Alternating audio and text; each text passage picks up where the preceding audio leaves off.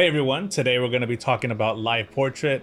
LivePortrait is an AI-powered tool for creating animated portraits from still images. It's designed to bring static photos to life by adding realistic movements and expressions. You can upload a photo or video and the AI will animate it, typically adding movements like blinking, subtle head tilts, and facial expressions. Although LivePortrait has been out for a while, a few new workflows for ComfyUI, and if you're not familiar with it, check out the link above to learn more about it. Were recently released, introducing some cool control features using parameters that can be keyframed to a certain extent. This offers a glimpse into the tool's potential future capabilities, highlighting its flexibility and precision. All right, so let's take a look at what these workflows have to offer. I just want to give you a heads up. I did notice that if your video footage has a lot of head movement, your video won't look so good. So I would try to make sure that the person acting out the expressions keeps their head in one place for the most part. Some people even use a camera tracking technique that locks the head in place. You've probably seen this before since a lot of TikTokers use it. And it gives decent results, but it's still not the best. And these workflows are pretty straightforward setting up. There are other workflows created by Kijai that allow video-to-video setups, and that's not so easy to get going. I will teach you how to set that up at the very end of this video, just in case you're interested in that. So let's go ahead and install AdvancedLivePortrait. You can start by going to Manager.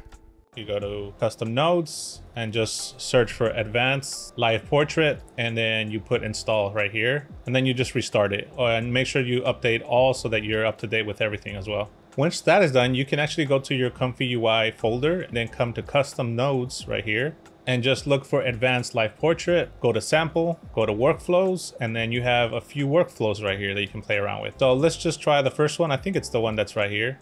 So I'm gonna put this image right here. A lot of people use this image because this is the examples that are being passed around. And if I just run this in the Q prompt, it's gonna already give me an animation. And that's what it's doing here. The wing parameter is set to 25. And that's why when you queue this up, it shows you what this wing setting is doing to the source image. And it says right here, original source, motion 0. And then we have motion 1. Right here, it tells us what these numbers represent. So it says that the first number represents motion index. Motion 1, you got this 1, 0. The other numbers like this 5, 5 you see here represent changing frame length and length of frames waiting for the next motion. So let's look at this example. For us to go from the source image to motion 1, it will take 5 frames and it will stay on motion 1 for 5 frames. Then for it to go back to the source image, aka motion 0, it will take 3 frames and stay there for 5 frames. Of course, we can alter these numbers however we like. And you can combine other parameters to this motion, like adding mouth opening as if he's saying ah, ee, woo, or have him raise his eyebrows, tilt his head. But all those things will happen together at the same time for motion 1. If you want to add other motions, you can simply copy and paste this node and alter the parameters there. And that new node will be considered motion 2. Now you have another motion you can add to this list of motions. So you can really do a lot of cool things here. I feel like with dialogue, this would actually be very useful, but obviously we also have video to video where you can do the dialogue a lot faster and easier. Still, it's a very, very cool tool. If you really want to see what all the parameters do, you can always use the basic simple expression workflow, which is this one right here. Just double click outside somewhere here and then just put preview image. That way it's not saving all the images you're going to be generating. Just put it in there, out here. Then we're gonna come over here, we're gonna press extra options. We're gonna go auto queue. So now when I press queue prompt, it's gonna be continually generating the image. And so now I can play around with the parameters. And when you play around with these, you can see the shape of the mouth, all these things that it's doing. It starts warping really weird here when you move it too much. As you can see, there's a lot of little cool things you can do. I almost feel like this is like a 3D model that I'm moving around. It's kind of crazy. So I'm actually going to remove auto queue now. Just wanted to demonstrate what you can do with that. And here's another workflow where you can add the original image and then you can add someone else's expression, like this person that's sad. And then you just generate that. And then you have sad face. Then you can still play around with the parameters, like with the mouth right here. Got open mouth, but he looks sad. Say like a wink. Let's try a different image right here. Let's try the Mona Lisa. She's really sad there. Let's try someone who's happy. There you go.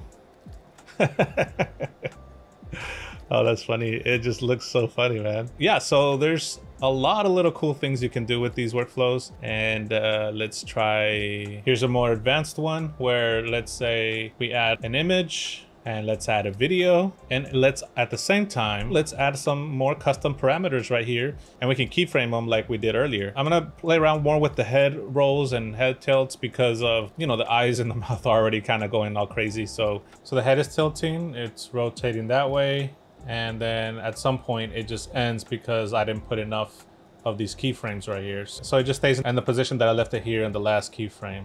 And I think you can keep adding more of these nodes so that you can have more options with these index numbers. So I just look forward to seeing this even better in the future. So like I said earlier, a person that goes by Kajai, the person responsible for making so many things possible in ComfyUI, has developed nodes and workflows for some even more advanced ways of using LivePortrait, like video to video. Again, this setup is not as straightforward as the one I just talked about. So let's go over how to get this going. So the links to everything I'm about to discuss is in the description. Go to this GitHub page by Kajai and go to code and copy this address. Then go to your Comfy custom nodes folder, and on the address bar, type in CMD, then enter. And this will open the command prompt. Then type in git clone. By the way, to use this, you're gonna have to have git installed. So if you haven't installed it, there's a link in the description where you can install it. And paste the address you just copied by pressing Ctrl V. Then press enter. Then let's go to this page to install InsightFace, which you will need for this to work. Go down to troubleshoot and follow these steps, which we're gonna do right now. Go to your root folder, which is your main ComfyUI folder, and type in CMD in your address bar, then enter. And paste this in the command prompt and press enter. This will show you which version of Python you have. Based on which version you have, you will have to download from one of these links. In my case, it's 3.11. Choose the one that matches the version of your Python and save it in your ComfyUI root folder. Again, open the command prompt using the same root folder and paste this and press enter. Then after that, come here and look for your version of Python and copy and paste this to your command prompt and press enter. After this, you should be set. Let's go to the custom node folder again and look for the LivePortrait KJ folder. If you go to the examples folders, you will find some workflows you can use. You could also find some images and videos to play around with in the assets examples folder. So either drag or load one of these workflows into your ComfyUI browser, and you might still have some red nodes. So go to your manager, install missing custom nodes, install whatever is missing, and restart. So just to let you know, when you run this workflow for the first time, it may take a little bit longer because it's automatically downloading some models for you. For this video example workflow, you can upload a video here in this top input of a person moving, and the second input, you could put the expressions you want that moving person to have, like this example I'm showing here.